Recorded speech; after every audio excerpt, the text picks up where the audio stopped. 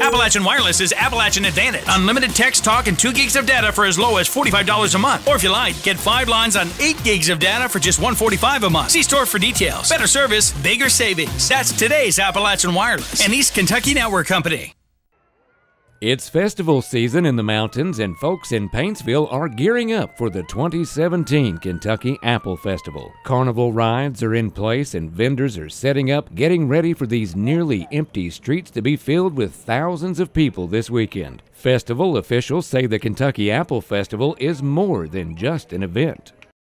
It's a homecoming. It's not just an event. A lot of people get together. This is one of the few times a year they're able to come back to Paintsville, see their family and friends, and catch up with a lot of folks. So it's a really big social event on top of all the fun they get to have and all the activities too. A lot of great arts and crafts here, a lot of nice flea market items, and great carnival rides for the kids. So a lot of good food booths as usual, a lot of good entertainment lined up. We've got several concerts going here downtown. So if you can't find anything to do in Paintsville on Friday night, you've got a problem. The festival does so much more than just give people something to do. It gives the local economy a much-needed boost. I would really love people to come down and just give it a chance this year and try it. It's going to be a little different. It's going to be beautiful weather.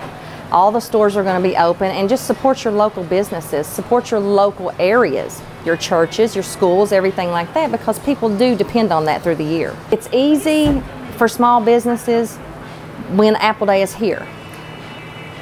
Without it, I don't know what I would do, because it really helps me. It really does. For more information on the Kentucky Apple Festival, visit the web address listed on your screen. Reporting from Paintsville, I'm Sean Allen for EKB News.